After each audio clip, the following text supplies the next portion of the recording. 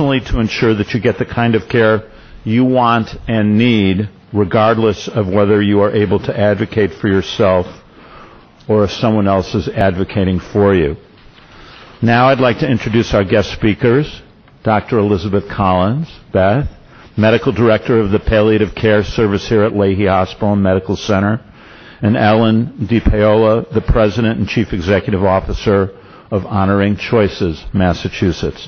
Dr. Collins and Ms. DiPaola are leaders in their fields, perfect speakers for today's topics. You can read about their bios in your program. I'll turn the program over to you now. Thank you so much for being here, and thank you everyone for joining us today.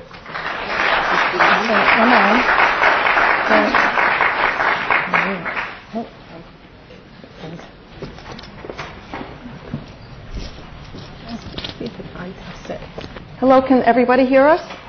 Excellent.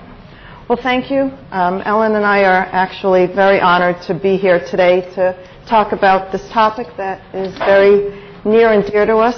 Ellen and I and many other of the Lahey community have been working together on Honoring Choices with its affiliation with Lahey Health now for 4 years.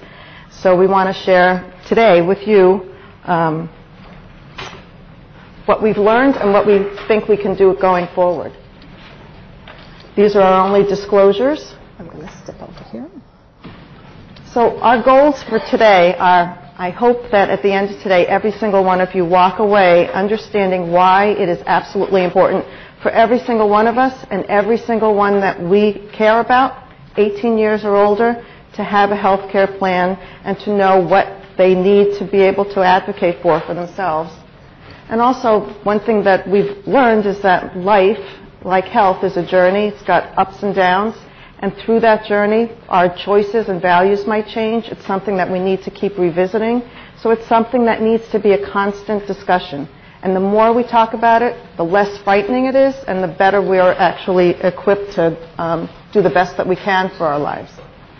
Also, I hope we all understand that palliative care is not about end-of-life care, but is actually about walking with and caring for patients that have a serious illness throughout their entire life of their illness to help them really live the best quality of life possible.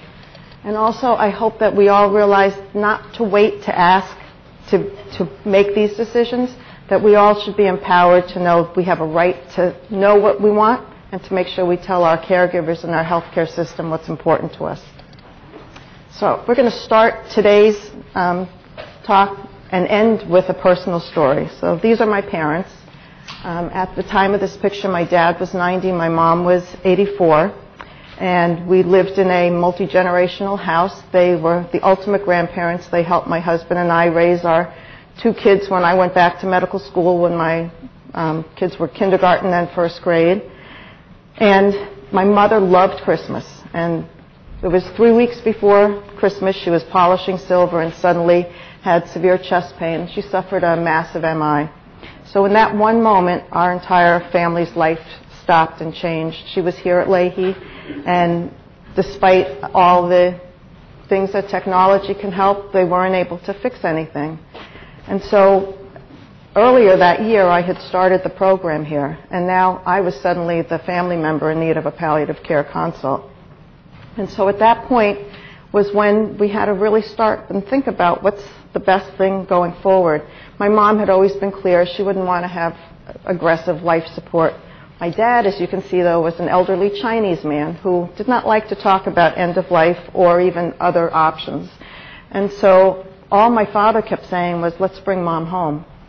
And so that was my first lesson. With the help of the critical care unit here, we thought out of the box. My mom was able to come off the ventilator, breathe on her own, and we brought her home for the last 4 days of her life with hospice care in our home on an IV medicine that actually helped her heart keep pumping. And for the first time, our family made Christmas magical for her. And the day after Christmas, those medications stopped and she died peacefully at home with us. So it was the first of many lessons that I've learned from families and patients, that even when we can't cure something, we can still make sure people are comfortable and have peace and dignity, but also we can make sure the people left behind have quality and comfort with what those decisions were. So I'm Ellen DiPaolo from Honoring Choices, and I come at this a little differently than Dr. Collins. I'm actually an attorney. And one of the things that was really important to me as I worked with clients around illness and guardianship was that I was finding that really people didn't understand their basic right to make choices for their own health care. So I closed the law practice to the slight dismay of my husband and started a nonprofit called Honoring Choices Massachusetts.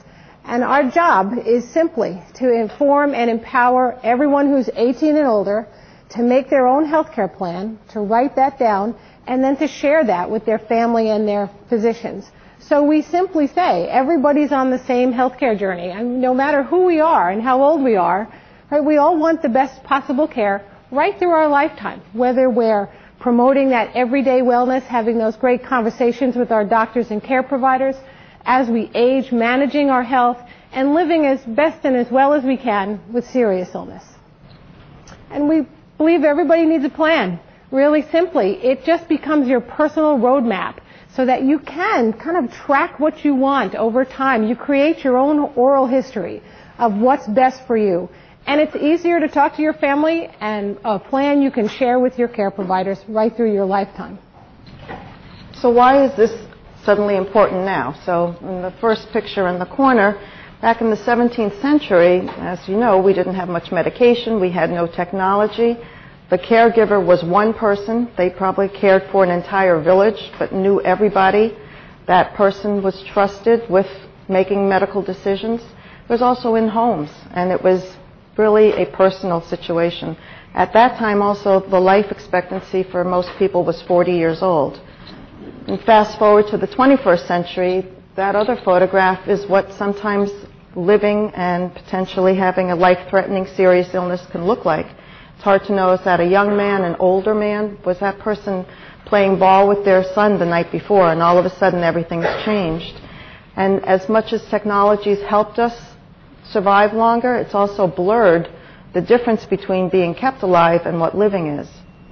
And I think for most of us probably would agree, I know I'm one of them, that in addition to our primary care provider, most of us have at least two specialists, maybe even more. I can't tell you how many people I've met who have many more. And one of the best parts is you get more expertise, but you also get more opinions. And one of the common problems that we hear people say is, who's running the show? Who's the person that I go to for everything? And then the good part is we're able to live longer, but now it's about living better. And all of a sudden now quality of life and how you want to live and how active you want to be, and making choices about, well, I think I'd really rather go to Florida for the winter, so let's worry about that colonoscopy till the spring. That's okay. This is about living your life.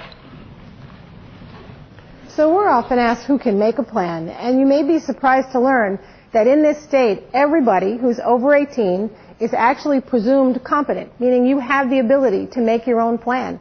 So think about how many people in your lives that encompasses. And you have some really basic rights that are written right into our Massachusetts Constitution. Very simply, we have an incredibly strong right to information. To be able to go and sit with our doctor and say, tell me about my condition, tell me about my best options. Go home, think about that, talk with your family, and actually come back and say, you know, I've got a few more questions now. You have a right to that information. Often patients, you know, we're just in a system where it's hard to do that sometimes, but we're finding that as we empower consumers to go do that, that their care providers are very receptive to that. Come and ask me those questions, and because we need that information to make choices. So if you write to that information, you write to make those choices, and right in our law, you have a right to write them down in your own plan. This isn't a maybe. This is your right to do. And we have 5 Massachusetts care planning documents, so over your lifetime, you can use those documents. They're already there for you. We'll talk about 2 of them today. And then, of course, we all want to have that right to say, here's what I want, here's what I don't want. Let's try to do the best we can for me, for a loved one, for a neighbor, for someone at our church or synagogue. It's all of us, and those are our rights to make a plan. And why should we do this? You know, these reasons just keep popping up very strongly. Certainly, first and foremost, it helps you. You know, with this, sometimes healthcare planning and the whole healthcare piece can be so confusing. But basically, it comes down to this. If you can choose an agent, a healthcare agent, that person you trust, that advocate, that's step one. And you do that in a very simple document called the healthcare proxy. I'm sure a lot of you have done that already. But step two is just as important. Let's tell that agent now what you want for care. That's the important part. You know, even if I've known my husband since I was 16 and I've been married umpteen many years at this point in time, but when we went to do our proxies and then tell each other what we wanted for care, we were shocked to learn that we really didn't know. We were on really different sides of what we want. And it was wonderful to talk about that, and then we both wrote it down in a personal directive. So if you can do those two things, very simply, you've just protected your right. You've also helped your family to know what's important to you. We absolutely, Dr. Collins has shared with me many stories about families at the bedside when people are getting ready to pass and how important it is to know what people want at that point in time. And certainly then it helps our doctors and care providers match care to our choices, especially as those choices change right over our lifetime. So who should have an agent? So I always use this story because this is a true story. Was a young man, 20 years old. He was working as a transport volunteer in a local hospital. They had a health fair, and there happened to be a table that was handing out healthcare proxies. He took one, filled it out, and gave it to his physician. And just 2 weeks after that, he was in a severe motor vehicle accident that left him on life support in a hospital with spinal injuries that was definitely going to leave him at least paraplegic for the rest of his life. So he lived with his mom. His parents were in the midst of an awful divorce. His father was estranged from them, had actually been abusive to he and his mom, was not part of his life at all. And when this happened, his father had found out, appeared on the scene, and now both parents were being asked, what should we do? His mom clearly wanted to advocate for the most aggressive care, but his dad was very adamant, no, my son would never want to be living like this. And had he not done a health care proxy, I'm not sure how things would have worked out. They luckily found out that he had a health care proxy. He indicated it was his mom who was able to advocate, and the other photograph is a year and a half later, him starting college, happy, and accepting what his life was going to be like. So I always use this because we often think, oh, well, I'm too young, or I really don't have any major illnesses. We shouldn't talk about this. We should talk about this always with everyone because it's protective. Anything can happen to anybody, and this is the one way of protecting that who speaks for us is somebody that we know would say what we would want. So we come back to how do you do this? How do you make a plan? One of the things that we wanted to do when we started this nonprofit that was very consumer-oriented was to make do-it-yourself tools. So you could just take these tools and make your own plan. So we have a structured approach, and you'll notice we call it healthcare planning because advanced care planning really comes down to 3 documents, and that's it. And it plans ahead. But our question was, how do we ensure everybody in Massachusetts gets good care every single day, today and every day on their journey? So that's why we refer to it as healthcare planning. And we give people a process to think about this. One of the things when we talk to consumers, which I do often, is I say, before we even pick up those documents, that healthcare proxy, just take a moment to think about where you are on this journey. What is it that you want for care?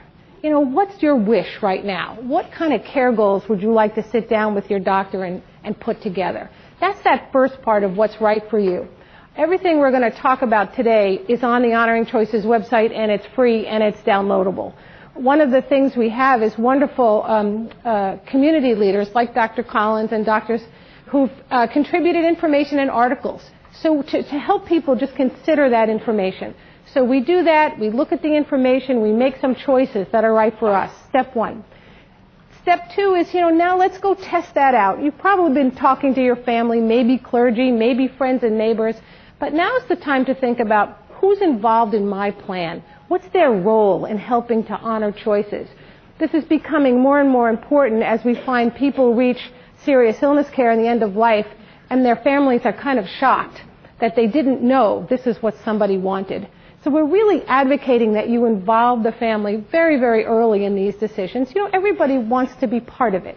So that's where we talk and we write down those choices for care. All those documents are for you on the Honoring Choices website.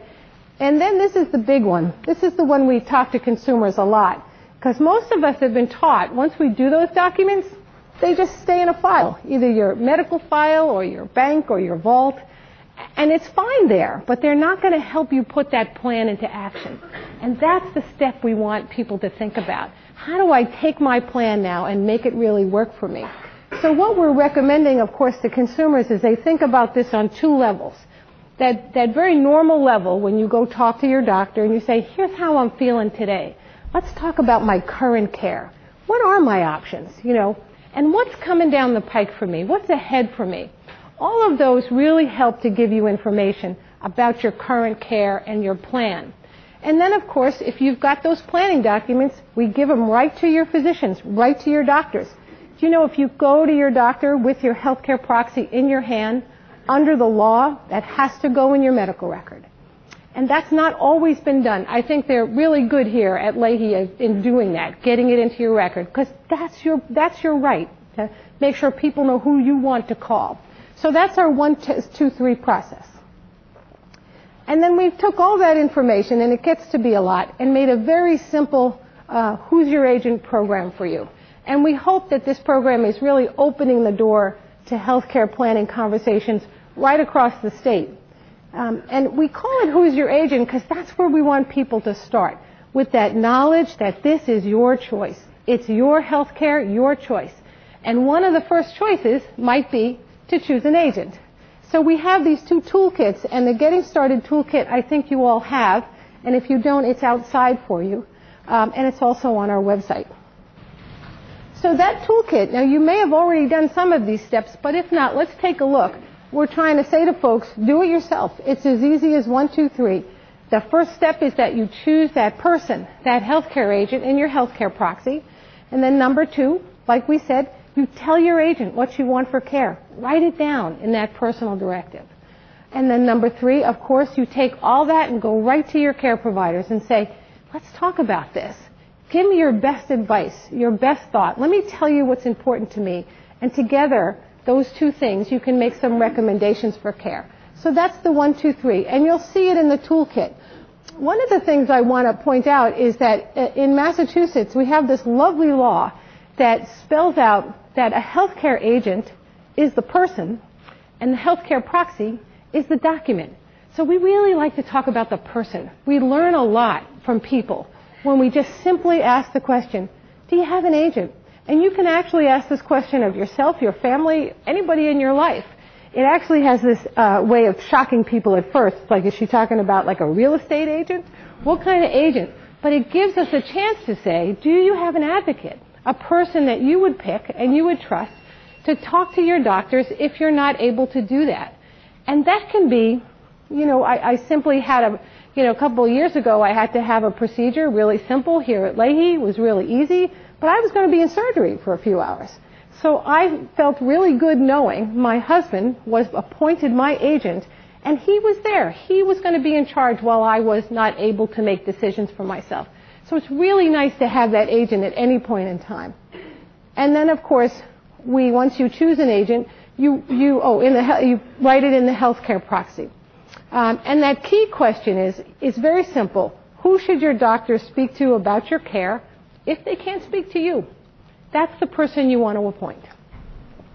The one thing we find that is not well known in Massachusetts is we're a very independent state, so our rules can be different. If you go on the internet, you'll see that all 50 states have different forms and different ideas. In Massachusetts, we actually have to appoint an agent. For me to transfer my power to someone else to make decisions, it just is not a next of kin statement automatically. I actually have to write it down in that healthcare proxy. Now, just to be clear, we all know that when I was in surgery and I wasn't, able to talk to my doctor, the doctor told us what we were doing. My husband agreed with that. Great. We all move forward, right? Now, suppose the doctor came in and said, here's what we're going to do for Ellen. And my husband said, okay, do that. But my 20-year-old son was in the room and said, I don't want you to do that. That's too risky. So we have a challenge now. And neither my husband or my son have any more right than the other one to make those decisions unless I appointed them in a healthcare proxy. And that's why it's really important to do. So then second, of course, we in that second choice, like I said, we think about now if we have an agent, excuse me, what instructions and information do you want to tell them about your care? Now suppose you don't have an agent. As we talk to people in the state, many people don't. We just live in a society where your family could be miles away. You may have a lot of family and don't really think any of those members would be a good agent for you. There are many reasons why people don't have agents. So here's what I tell people. No agent, no problem. Just start with step 2. Start with the personal directive. Write down what you want for care and share it with your doctor. Same thing. Still your right to make a choice.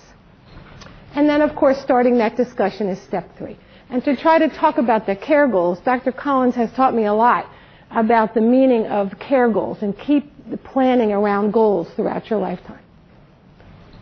And I think it's important to remember that don't wait until somebody asks, as we're trying to help to educate all of our clinicians to realize it's important to stop at different points along our life path to say, have choices or decisions changed. It's okay for you to make sure that you're letting them know what's important to you. When I did primary care, I had a 32-year-old patient, a man, who was labeled as non-compliant because he would never take his medication. But it turned out he had choked on pills as a young man and had a severe phobia about this, but none of us had ever asked. Had we known that, we would have been able to prescribe appropriate medications for him. I had another woman who lived in a nursing home, was in a wheelchair. She was not wanting any aggressive interventions. And she herself said to me, why do they keep scheduling MRIs? Because I wouldn't even have surgery if they found something wrong. Other times, how many times we talk to someone who's so afraid of something that we know we have no control over. And even though we have no control over it, without talking about why I'm so nervous about being diagnosed with something, sometimes actually people find ways of not even going to the doctor's appointment because they're so afraid of finding out. We don't do anybody a good service if we're not giving them the ability to tell us those worries and fears. And I have to say, one of the major reasons I think people don't get certain scans that we order is because they're claustrophobic, and we hardly ever even ask that for somebody. And many, many people just never show up. And then that scan may not be rescheduled for a long time. So as we start to have those discussions, we tried to make it easy for consumers to do that. So in your packet, your 1, 2, 3 packet, you'll also see this. This is 5 things you can talk about with a provider at any point in time. We line it up so that that blue section really reflects your right. Those are your 5 rights to get information for your care, to make those goals and say, here's what I want, to write it down in a plan so that your doctors know and can honor your choices. This has been a very effective tool. It seems we have a lot of doctors who've actually, we have this in an index card, and they put it right in their waiting rooms. It really helps the consumer, the patient, think about, what do I want to talk about when I talk to my doctor? And that first question, which is hard to see, is, I'd just like to understand more about my illness, is really the popular question with consumers. They really respond to that first one, just having more information. That's right in your packet. So any person, any age, can now move down the journey to be on a serious illness journey all by itself. Dr. Collins has really talked to us and taught me a lot about that each person living with a serious illness really experiences that disease very differently. And we all come to it. We're just all very different with different values and religious beliefs and family responsibilities. So that comes with it too. And to know that palliative care can be helpful here and can be helpful at every part of that phase. And so one thing I just wanted to add that I only read yesterday, but actually in the United States right now, 18% of our population, which is 45 million people, are living with a serious illness, which is incredible. And that doesn't mean they're near the end of life. That doesn't mean that they're going to die. But that means they are living with an illness that is affecting their likely quality of life and their future. So when we think about diagnosis, and what we just want to show is that palliative care, which is an approach to patient care that focuses on symptoms, quality of life, helping a patient and their family have the best outcomes, aligning their treatments with goals, can start at any point along this path. And even when you're diagnosed, if someone says you've got heart failure, what does that mean? What does that mean for my future? What does that family worry about? What's that going to affect our family life? There's a lot of questions and needs that we have to talk about. A young child diagnosed with a life-threatening leukemia that is hopefully going to be cured, that family is going through a trauma every single moment and day of their life. We can't just expect that they're going to be told to come in and bring their child for the different treatments. We have to understand how this is affecting them and what worries them. Supportive care means somebody who might be now being treated for a cancer, receiving chemotherapy, and be able to know what they can expect and what's important to them. I've had one woman who was 82 getting chemotherapy, and she came to me one day and she said, you know, they schedule me for my chemotherapy on Fridays, but my husband and I do ballroom dancing. So do you think that they could move it to Wednesdays? And I said, that's what it's all about. It's about your quality of life. And it's also about, I always say, how do I help that patient forget they have cancer? That's the goal. We want to live through all these diseases. Transitional means this is a time when maybe this disease is now progressing and we may not have a lot of treatment options. This doctor who's now starting dialysis, it's important. How is that going to affect his practice, his life, and also what's going to happen when the dialysis stops working? And then clearly when we all hopefully live a long, wonderful life and might be near the time for the last 6 months of our life, hospice care is a way of really helping them live quality, comfort, dignity, and supporting our families. So palliative care, I always say, focuses on the person inside the patient. And it's, as we showed in the other slide, it's really appropriate at any time along this illness trajectory, even if cure is still a hope. But also I wanted to help you realize it's a very new field. It really has only been around since the 1960s. And in the 1990s was actually the first fellowship programs that were starting. In 2008, it became a board-certified medical specialty, and by 2015, over 90% of the U.S. teaching hospitals with sizes of ours have palliative care programs. And thanks to Leahy and Leahy's support, we were one of the earlier palliative care programs in Massachusetts, and we're now in our 12th year, and we've seen over 10,000 patients and families both in the hospital and out of the hospital, and we continue to grow. Some of the things that palliative care has enabled is clearly improved symptom management, but also quality of life. It's not just about length of life, and that's the one thing most people with serious illness will tell you. They're not that worried about how long they live. They're worried about how well they live and if they're going to suffer, but also people are always worried about their families. They want to make sure everybody else is okay. And it helps us then recommend treatments. A lot of times I'll see people in the hospital and all those different specialists are recommending different types of treatments, but we never stop to say, what does that person want? What's important to that person? Sometimes a person might just say, I just want to get to my granddaughter's wedding in 3 months. I don't really care about that much else. That in itself can help the treatment team better align what we're going to do to help that person get to that point. It also sometimes helps us get people hospice care earlier, and we aren't so afraid of hospice. I'll talk about it a little bit later. My father essentially had hospice care for many years, and hospice care is really more of a focus of helping you live well when being in and out of a hospital is no longer going to benefit you.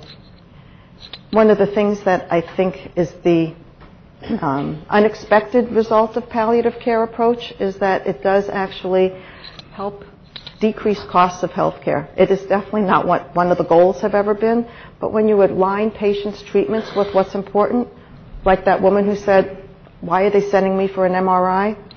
We don't have to do a lot of those interventions if they're not going to help that person with what they want. And by doing that right care and personally focused care, we actually are able to lower costs. This was a patient, these are not the actual patients or pictures of her, but that I was consulted on a number of years ago, actually 2 rooms apart in our hospital. The older woman was 92. She had severe dementia, lived in a nursing home, and had just suffered a large heart attack, and her kidneys had failed, and she was being recommended to start dialysis, and her daughter said, "Do whatever you have to do to keep my mother alive." The other woman was 67. She was essentially healthy, but she had a lifelong kidney disease, and now was finally approaching a point where they said you need to start dialysis to continue to live. And she, on the other hand, said very clearly, "No way, I will not start dialysis," and I was consulted to help discuss end-of-life care with her. And so clearly, in sitting down and talking with the families, in the older woman, it was clearly with her agent, her daughter. Her daughter had no idea that dialysis was going to mean 3 days a week, taking her mother out of the nursing home, having her already agitated, sitting in some foreign place, having dialysis. And when she realized all this, she said, by all means, no. And the woman was able to go home to the nursing facility with hospice, died peacefully 2 months later. The other woman, which I never would have expected, when I asked her why she had made the decision to not go ahead with dialysis, she said when she was a teenager she had a dental surgery and had an awful experience with anesthesia. It was so awful that she swore she would never, for the rest of her life, ever undergo anesthesia. And she was choosing death over the risk of going under anesthesia to have the catheter placed that would allow her to have dialysis. And so when I asked her if we were able to have that catheter placed more safely, would she consider going on dialysis? And she said, absolutely. And so I had one of our female, compassionate, wonderful anesthesiologists here come up, talk with her. She told her she would be there with her. She came to the room, brought her down. She stayed with her the whole time and actually was there when she woke up. The patient had the catheter placed safely, and to this day she's alive on dialysis and gardening. So I always feel like this is one of those times where it's important that we have to always explore why when something just doesn't seem right. And also, I think it's important, when do we have these discussions? The one thing I think that we've learned is having these discussions does not make the worst scenario happen. It actually helps us talk about it, prepare, helps us tell our families what's important to us, and as Ellen said earlier, it helps decrease the burden to the people we love. If our families know what's important to us, rather than them being asked, what should we do for mom or dad, instead they're able to say, I'm going to be my mother's voice, and I'm going to make sure her wishes are always followed. Yeah, and just to let you know, we agree that this discussion is really just continuous. You know, often we think about having one discussion. We hear that a lot, you know, and go have your end-of-life care discussion. Well, it's not one. It's certainly many, many discussions in a series discussion. So Honoring Choices has those same discussion guides right on the website for you. With Dr. Collins and a lot of great people here in the Northeast, we really developed a new palliative care guide, which is also on the website. And so we're just going to briefly, quickly go through this as an example of true situations that we all, I'm sure every single one of us would say, yes, that seems like something that I've known about. So in this one situation here, this young mother has just been diagnosed with rheumatoid arthritis. Not life-threatening, but it's going to be with her forever. It's a lifelong serious illness that will be a chronic disease. But for her, what does that mean? What does that mean for her, for her child, her unborn child? She's probably worried, does this mean my children are going to be at risk for this? And so at this point, what are the types of questions she would want to, you know, have addressed? Yeah, and so it's that everyday planning and that advanced care planning. So one of the things I can talk to as we go down this journey is those 5 documents. So for this woman, very simply, healthcare proxy, right? And it's not something sometimes young women think about, but really important then to pick that person to be your agent. And so, and this woman here, 26 years old, just finished her treatments for Hodgkin's lymphoma successfully. Her hair's growing back. She's finally starting to feel like herself again. But she's been told, okay, I think we're in remission or we're cured. What does that mean? But also, what does this mean for the rest of her life? She's 26. How are all those treatments potentially going to affect her health for the rest of her life? But also, a 26-year-old who's just faced potential death and has come out on the other side is a totally different woman than she was before she was diagnosed. and maybe some of her choices and values would be different at this point. Right, and it's a great time for this person to do a personal directive. What did she just learn about herself and about the response to care for her? Who are those people she'd like around her? So she'd write it down in a personal directive. And so this is a gentleman who's been diagnosed with metastatic pancreatic cancer, and he's just found out that the chemotherapy, the second treatments, are no longer working. But his question is, am I dying? And clearly one of the issues is, why is he worried about that? And he's not actually worried about it because he's afraid of dying. It turns out he's worried about it because he's the only breadwinner in the family. The insurance is his. His wife has medical issues. So he's actually worried, how's my wife going to survive when something happens to me? Who's going to take care of her, and what type of insurance will she have? Yeah, and we frequently hear that when we talk to people who are in chronic and serious illness. They feel like they're getting great care, but what they're worried about is something other than their care. They're worried about their money, their businesses. How am I going to pay for this care? How much is it going to take out of our family bank accounts? How do I protect that? So when we talk about healthcare planning documents, we have the healthcare proxy, the personal directive, and the third one we like people to think about is a durable power of attorney. So that's a legal document, and that's where you choose someone to be your financial decision maker. And it's a great document because you don't have to actually be fully incapacitated. You could just be sick, and be a little disabled, and the person you choose could start to safeguard your money, pay your mortgage, do the things you would normally do, and harness all that money, and maybe sign contracts for you to get long-term care. So that document is usually done with an attorney, although you can do it yourself, and it's a very important part of this package.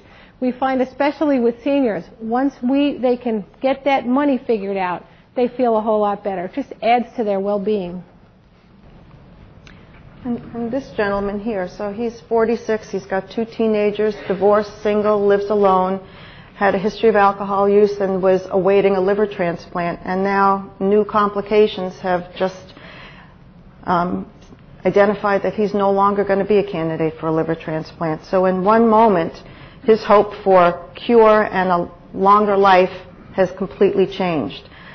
What goes through his mind, what his needs are, what his worries are, how does he even imagine having end-of-life care being alone? How does he help his young children deal with this? Right. And this is the time, typically, people at this stage can really look at choose life-sustaining treatments.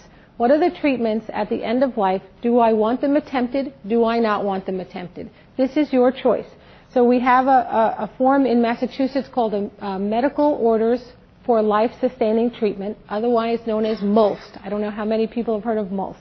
But one. So we don't do MOLST until we're in this serious illness stage of life. And very simply, it's a wonderful tool. You'd sit down with Dr. Collins. Dr. Collins would talk to you about where you are right now in your current care, not future, but where you are right now. And if your heart, for instance, stopped tomorrow, your heart or your breathing, here are the benefits for doing CPR. Here are the risks for doing CPR. What are those likely outcomes? How am I going to come back if you attempt CPR? So after I hear that information, I get to make that decision. And we write that decision down in this MOLST form. And it's a medical order, so that's what's lovely about it. It actually has some teeth, that it's signed by the doctor, it's signed by the person, and then everybody else who takes care of you follows this medical order and follows what you want for care. So there are several life-sustaining treatment decisions on there. The first one, though, is the CPR one. And then hopefully, as all of us live that long, wonderful life and we're at the end of that journey, when we're maybe within the last 6 months of our life, what's important to us, and that's when hospice care would come into play. And hospice care is not, as many people think, they're just going to put me in a corner, give me a morphine drip and end my life.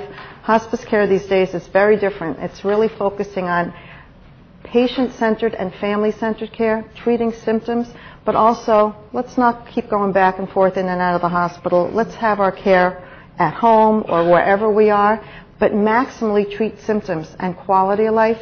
so that when the natural end of life comes, that people are able to literally still die naturally and peacefully on their own terms. And just at hospice care, at this stage of life, as you hear, it's a very active talking time. It's a very active time to actually review your documents, review your choices, talk to your family, and make a lot of changes. As long as you are competent, you get to decide what you want.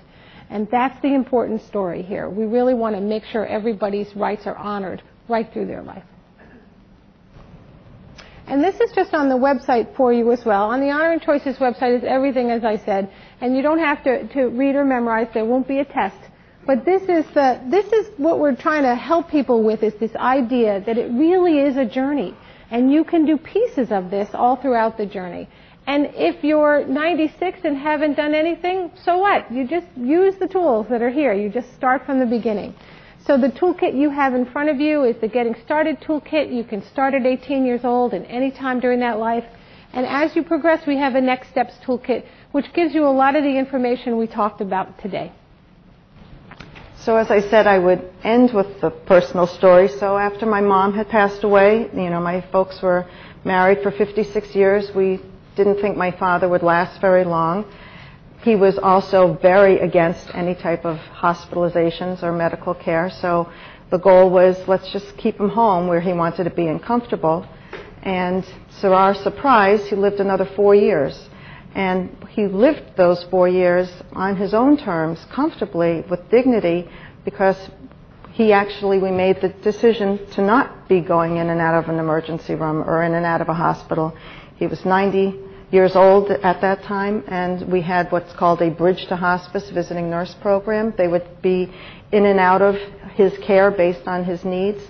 And he never saw a doctor other than me, which was not for any medical care. He never had a blood test, never had an x-ray. He never went to an emergency room, never went to a hospital. And he lived fabulous quality of life at our home for 4 years. It wasn't until the last 5 months of his life, when his dementia got worse and he started to aspirate, that his quality of life started to decline. But because we were able to get now hospice nurses involved, he actually passed away in the bed he slept with my mom in for years in his sleep, and he died so peacefully that I've been a hospice medical director too, I wasn't sure he died when he actually died. And I got to say, so that was my other big lesson at the end of all this, is that even when we can't do certain things, or even if a person doesn't want certain things, there are always options. There are always options of making life the best it can be. And as Cindy Gruber, I think, always says, this is all about living until you die. We all know that will happen for all of us, but now we have the ability to really choose how do we want to live, and how do we want to make sure our wishes of how we want to live are known to everybody. So with that, we thank you very much, and there's our email if anybody wants to.